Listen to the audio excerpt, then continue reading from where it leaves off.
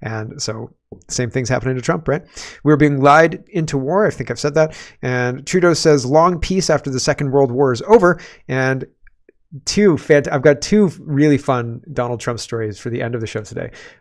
The first one is Donald Trump challenges Biden to a golf match. And it's funny as heck. I mean, how do you think Donald Trump can shoehorn plugging his own golf course into his presidential campaign? Well, he did it. So we'll watch that. And the crowd erupts into, "We love you, Donald Trump." Politicians, if you're a politician and you show up somewhere and you're just going to shit talk your opponents all the time, like you're going to just shit talk your opponents for 2 hours, and the crowd erupts into "We love you" chants, you got to feel pretty good. If you show up to talk, like, you know, to tell people what you're going to do and how terrible your opponents are, and they like you so much that they start chanting "We love you." I have never seen that in politics. I've never seen anybody but Donald Trump achieve that in politics. If Boris Johnson went out there and was like, you know, we're going to do this and we're going to do this, and the Brits started chanting "We love you," that would be newsworthy. People would say, that's crazy town. Look at what the reaction to this plan is, right? Nobody reports on this for Trump, but it happens regularly. It's crazy, okay? Nobody gets this. Nobody has a situation where people are chanting "We love you" to them. And it doesn't happen again and again and again. It's absolutely crazy. So I think that that's one of those things. It's standout. It's very interesting. There's lots to get to. Let's get to it first. I like memes. I think this is interesting. This is one of those things that visually you can tell a story that takes me a longer time to explain. But this meme has France, rest in peace, right? And an Islamic guy digging a grave for England as well. And I would hazard, like, I would say Canada's right alongside them. The United States is right alongside them. This is a plan coming to fruition as we watch. And we are watching, standing by, kind of with our fingers in our nose, thinking, I hope this doesn't happen here, as it's happening here. And so I think these memes are very powerful. And do you know, they have to remove a lot of people. How do you remove a lot of people who won't take your mandated jab? Well, you start a war and you send them to the war to die in the trenches in the war, right?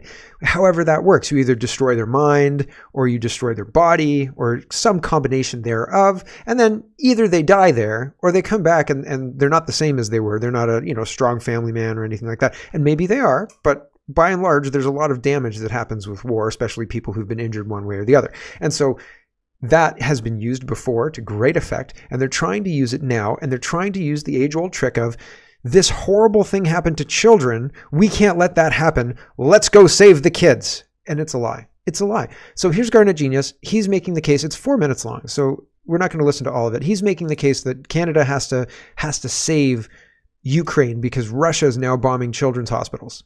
Okay? Doesn't that remind you of the news out of Gaza? Actually, looking up this U.S. missile thing, I had a lot of posts pop up talking about how it was U.S. missiles, or there was questions around whether an Israeli hospital or a Gaza hospital was actually bombed, or if there was confusion about the reality of the whole situation. So I found that interesting, that interplay interesting. But anyway, July 8th, Jackson says Ukraine blew up their own children's hospital in Kiev this morning with an American air defense missile. Stop sending these terrorists bombs. Yeah. Heath says, he's responding to the Department of Defense. Department of Defense says Russian attack on Kiev hospital highlights Ukrainians' needs as NATO summit begins. Good timing, right? Good thing. This really, really emotional thing happened. The kids' hospital? Who targets a kids' hospital, right? Heath says, except of course it was a U.S. Patriot missile that struck the Kiev hospital, not a Russian missile. And naturally, Ukraine lied about it to demand more weapons from America. And why do we know that? Oh, there's footage. Interesting, right? And I mean, like, take it with a grain of salt. The internet is a crazy place. This could be footage from a video game, okay? So take it with a grain of salt. Always take it with a grain of salt. Come to your own conclusions, but be aware of what's going on. Simplicus says, I'm still shocked everyone is arguing over the shape of this missile, which from certain angles can look relatively similar to both the KH-101 and a NASAM AIM-120, rather than the clear effect of its explosion, which points indisputably to the AIM-120. Look closely to see how, sorry, hold on. Look closely and see how as soon as the missile impacts, a multitude of tiny flashes can be seen hitting the outer face of the hospital wall. These are fragments from a fragmentation warhead missile that explodes with small shrapnel pellets, which the AIM-120 does. Further proof is established in the close-up photos of the hospital's outer facade, which shows many tiny perforations and chipped outer brick from the fragments. This, beyond a shadow of a doubt, favors the AIM-120 explanation over the KH-101. So Russian versus American. And Heath says... Maria says, so it was a U.S. air-to-air missile that hit the children's hospital in Kiev, not a Russian cruise KH-101, which makes sense since the hospital is still standing. A cruise missile would have demolished it to the ground. Not that I think that's indisputable, but hey, everybody who knows about cruise missiles and stuff, can you let us know in the comments if a cruise missile would destroy just a building like a hospital? And this missile looks much smaller caliber. Caliber is probably the wrong word, than a cruise missile, right? So to me, there's questions. To me, you're not saying, like, listen up, everybody, we're going to war over this, right? To me, this stinks like you don't want the smoking gun to be a mushroom cloud. Here's CPC and Garnet Genius. His tweet says, the world has been shocked again by new images of Russian state war crimes in Ukraine. With renewed urgency, the government of Canada should stop dithering, deliver weapons, and end their sanctions loopholes and invest in our own military here at home. So we're going to go to war. And the CPC is going to say, we have a strong mandate to go and protect Ukraine. Really, that's what this is here. Friends, the world is becoming increasingly unstable. As I've said before, we are in a new Cold War.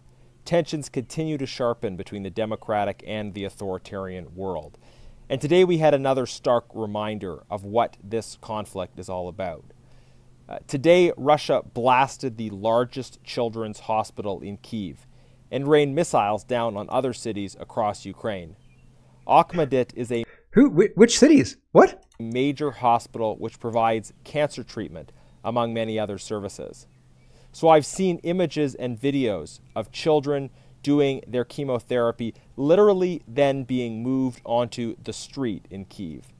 One of the missiles... After the hospital was bombed with a Russian cruise missile. So after that, they loaded kids up on gurneys and took them out into the street. That's what you do after your hospital gets hit with a Russian cruise missile. So I'm skeptical.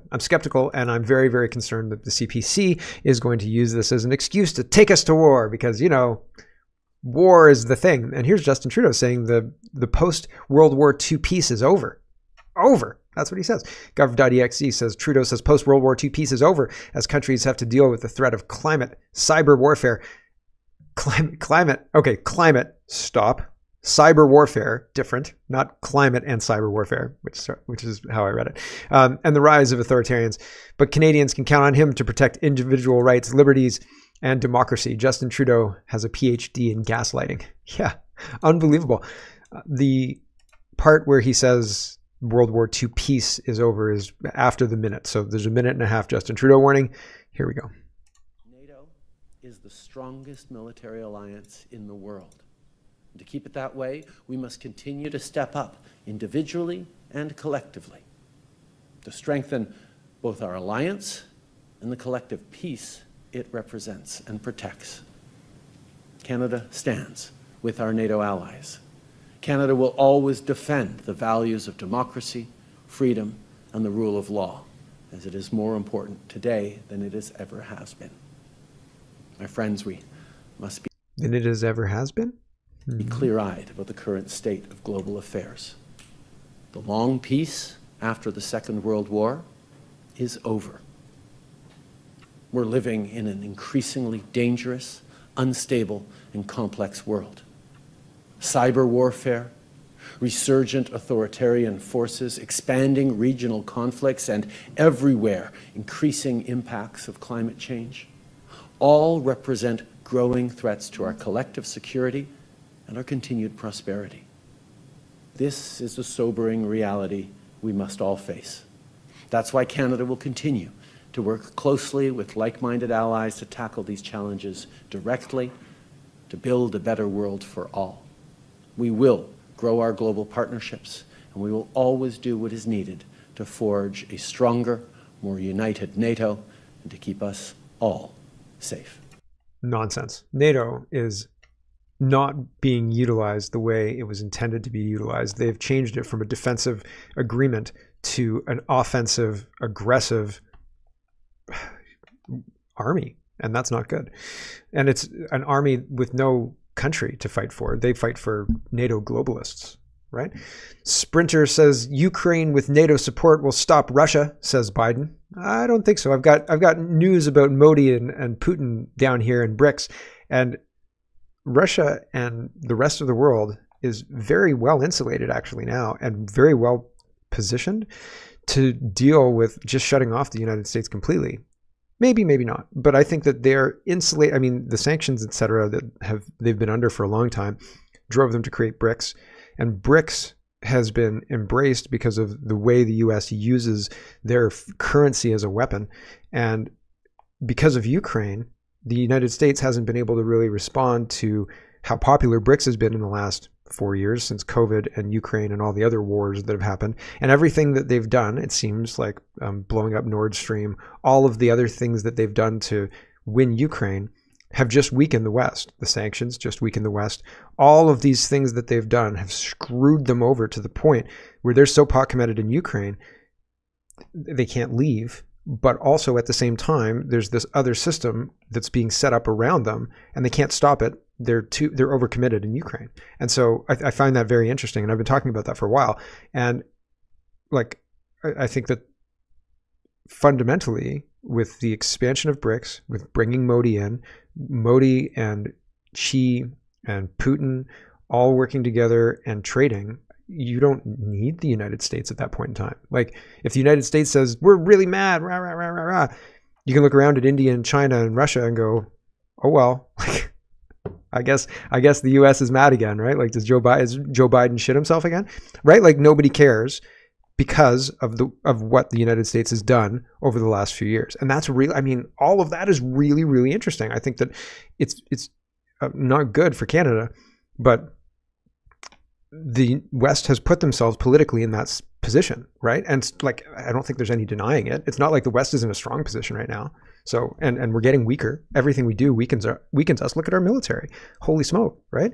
Like, do you want to wear a dress? You're promoted. You're promoted, sir. I mean, ma'am. Wink, right? Like, come on. So it's crazy. So what's going to happen? They're going to lie us into war and then to remove the population and replace us wholesale with a population that's more compliant, I guess. Sprinter says Britain is giving Ukraine permission to launch strikes with Storm Shadow cruise missiles deep into Russian territory. Bloomberg referring to the new defense minister, Starmer. So is Starmer the defense minister and the prime minister? That's interesting.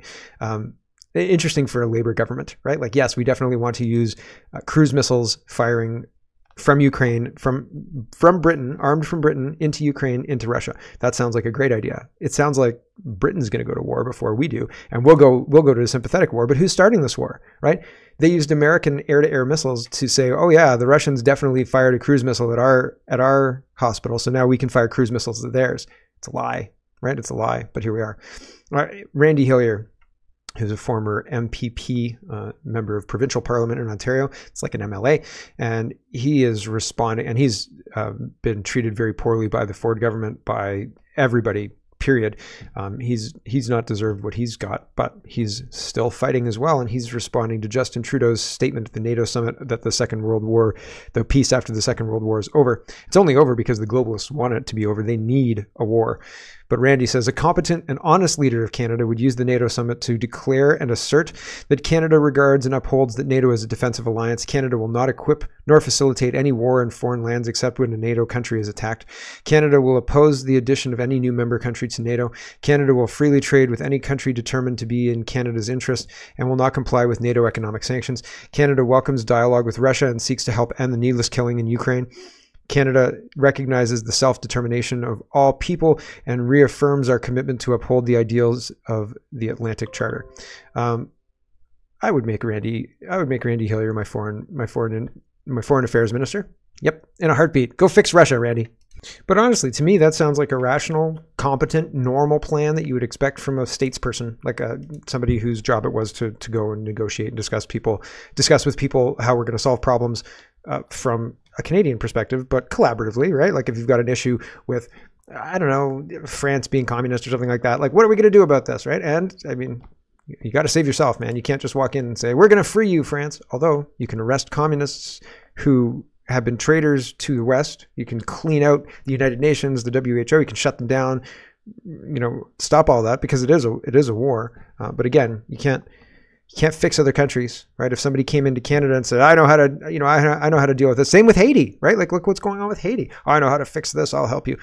We have to fix it ourselves. We have to. It is our responsibility, for crying out loud. And people are sitting around waiting for somebody to take the responsibility and to do it. And the people who have are systemically destroyed. And that's what's stopping anybody else from picking up the mantle, right? And that's interesting. Leader Mitch McConnell says, welcome, Justin Trudeau, to the U.S. Capitol today. Shared values and close economic ties have always been the strength of U.S.-Canada relationship, but it's time for our northern ally to invest seriously in the hard power required to help preserve prosperity and security across NATO. And again, I think we should just listen to Randy and stop funding NATO and all of the other globalist BS, because the globalists are trying to use climate change and this war and all of the rest to take further control of society and people, and more fine-grained control of society and people. Post-Millennials reporting, Justin Trudeau says it's indisputable that climate change is one of the defining security issues of our time, and that just means we're going to go to war against climate change, and so you can't dispute it, because climate change is something we're at war with. So if you say we shouldn't be at war with climate change, well, you're the problem, or whatever. And that'll unlock all sorts of other funding options and all sorts of other stuff that they can then launder to other people who aren't taxpayers in the West, right? If you pay taxes and they take the money and spend it in Ukraine, then you've washed the tax dollars out of the West and given it to Ukrainian oligarchs or whoever's benefiting from all this money. It's not Ukrainians, or it's not the population of Ukraine, I don't think. They're as much victims here as we are. Anyway, Justin Trudeau says that climate change is really, really bad and we should send more money to whoever he says? No. Canada and NATO have long recognized an indisputable fact. Climate change is not only an existential environmental threat, but one of the defining security issues of our time. Le Canada et l'OTAN savent depuis longtemps que les changements climatiques sont... So, they want you cast this as a security issue. Here's Dan McTeague, and he's responding to Stephen Guilbeault. Guilbeault says results are in. The June heat waves in central and eastern Canada were 7 to 10 degrees above average due to climate change. Oh, it's a good thing they know that, right? Give me a break. The number of things they've claimed, and then when asked for actual data, they don't have any data to back it up, is too damn high. Environment Canada is now assessing how human-caused climate change impacts severe weather. Stay informed on recent findings to protect your health and home. Nonsense. Absolute nonsense. And Dan says, BS, a few days mid-June, but the rest of the month was cool and wet in Eastern Canada. Or do you think we have short memories, Stephen Guilbeault? While in the topic of your spreading disinformation and misinformation, any updates on the $30 billion you're taking in carbon taxes?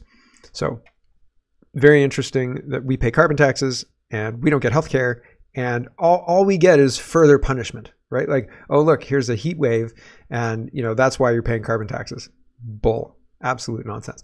They're going to do the same thing in the United Kingdom. Department for Energy Security and Net Zero says climate change and energy expert Stark Climate has been appointed to head our new clean power mission control, tasked with turbocharging the shift from volatile fossil fuel markets to homegrown clean power by 2030. Like, listen to that marketing. Oh, homegrown clean power just sounds so good, right? It's a shame it's a fantasy. Like, National Grid says, actually, it's not a fantasy. You could do LNG, I suppose, or you could do oil and gas. That would be homegrown, clean, and reliable power, right? But it would also be fossil fuels.